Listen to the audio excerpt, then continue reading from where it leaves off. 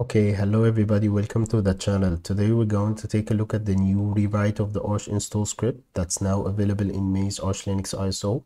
This might be good for you if you want to install Arch Linux and you don't want to do it the Arch way.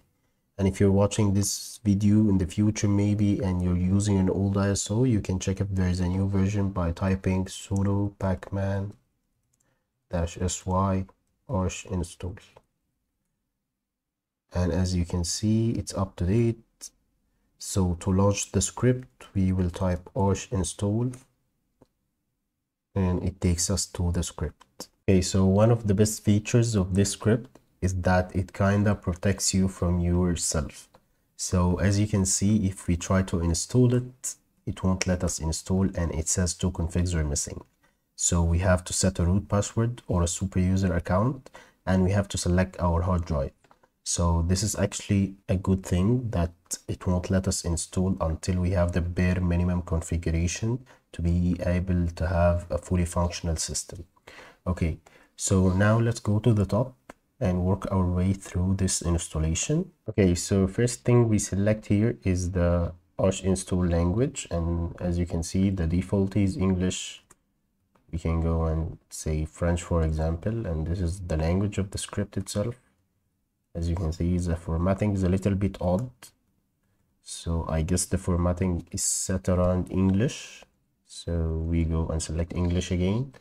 And next thing is the keyboard layout, so we can go here and it says you can press / to search, so I can search for whatever, bone. I don't know what is this, but you can search for it. Okay, let's select US.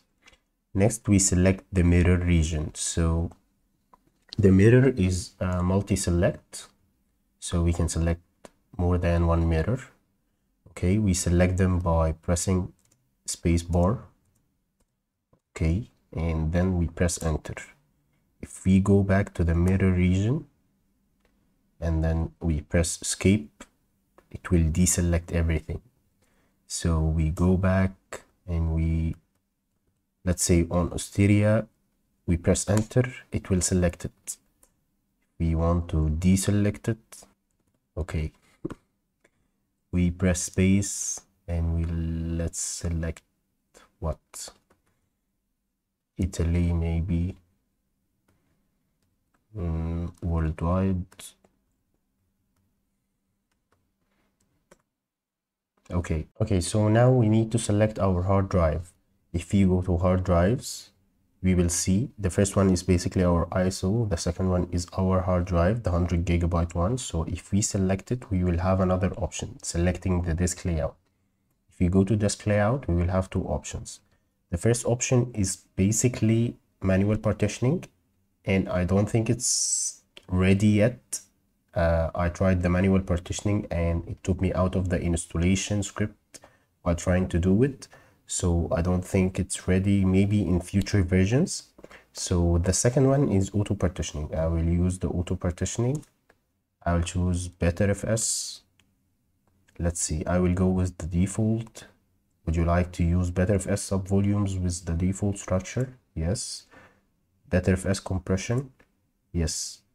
Set an encryption password. So you might need to set an encryption password if this is on a laptop or something, but this is actually a virtual machine, so I don't need to do that. Okay, so selecting our bootloader. If you are on BIOS systems, so you will only have the option of grub, but because I am on UEFI, I have the option for systemd bootctl and I can use grub. So I will use grub. Okay, now using swap. Okay, I will leave it as true as the default. Now specifying the host name, I will choose arch-vm.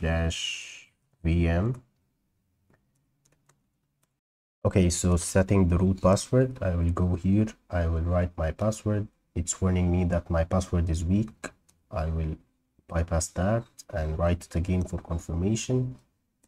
Add a user account. Let's see. Write the username, write the password, confirm again the warning, again for verification, and here we are.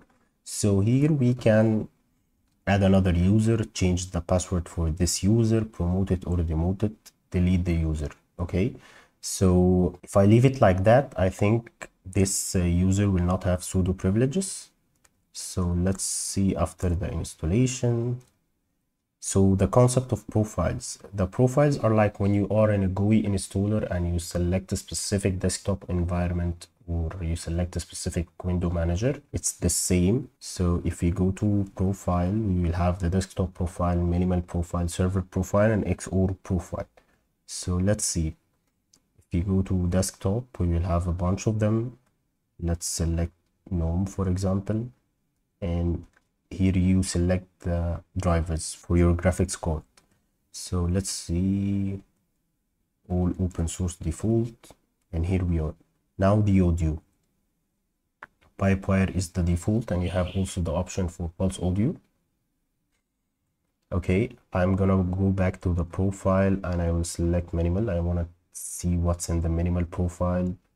I will go to audio and select none. Okay, so the kernel is actually a multi-select option. So if we go here, we can choose different kernels like the Harden, the LTS, the Zen beside the default one, and the installation will install them all. Okay, so you can actually not select the default also. You can select only the LTS, and here it is.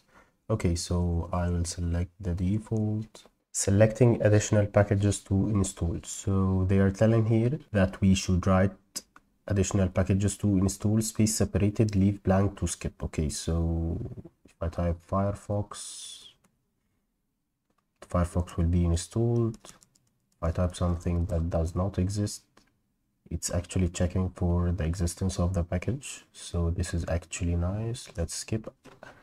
You know what? I want to try something. Let's go to the profile again.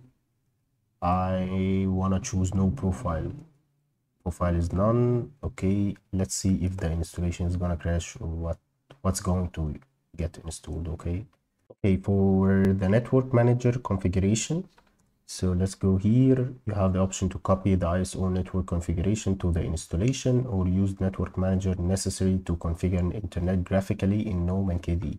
So if you have chosen GNOME or KDE or any other graphical interface, you should probably choose network manager. I'm gonna choose this. Selecting time zone.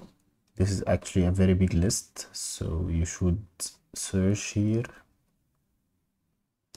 Okay, setting time sync NTP is set to true. I will leave it like that.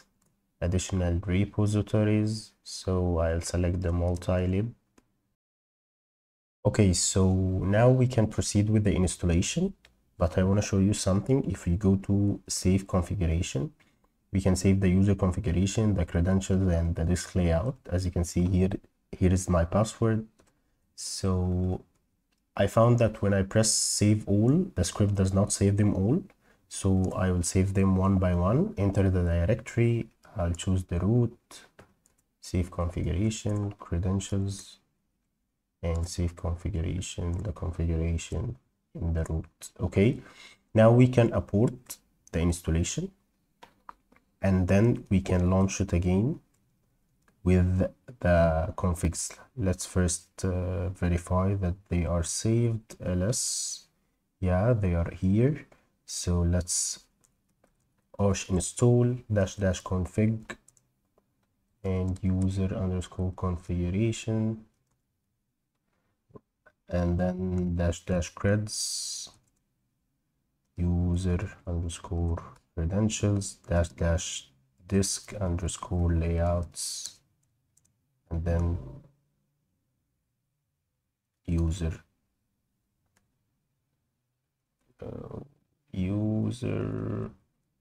disk.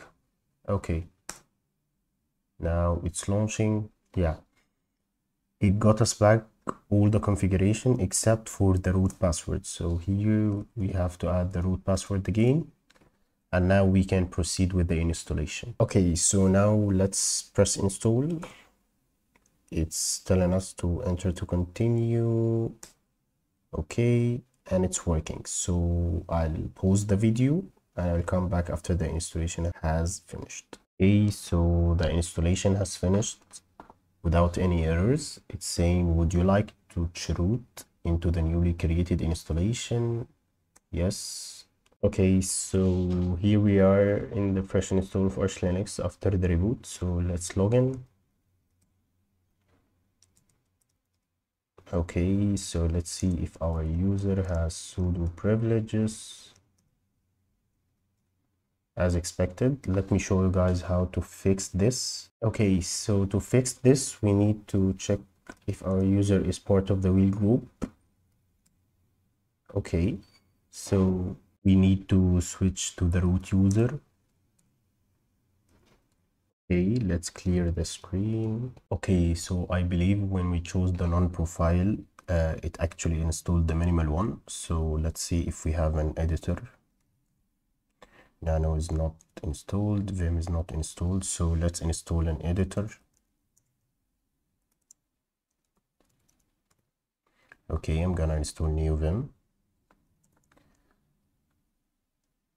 Now let's see if we press vi sudo, won't work. So we need to export editor equal in Vim. Now if we do vi sudo, it should work. Okay, now we need to go to the wheel line here, this one, and remove the hash and .w quit to write and quit. And then if we exit from the root user, we are now echo $user. Yeah, we do sudo. Now we have sudo privileges.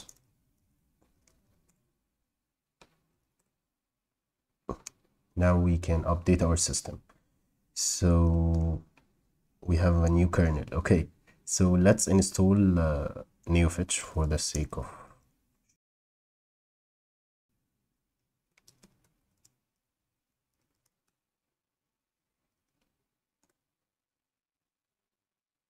and NeoFetch. Okay, and here's our system. We have 157 packages. So I hope you guys enjoyed the video. Take care and goodbye.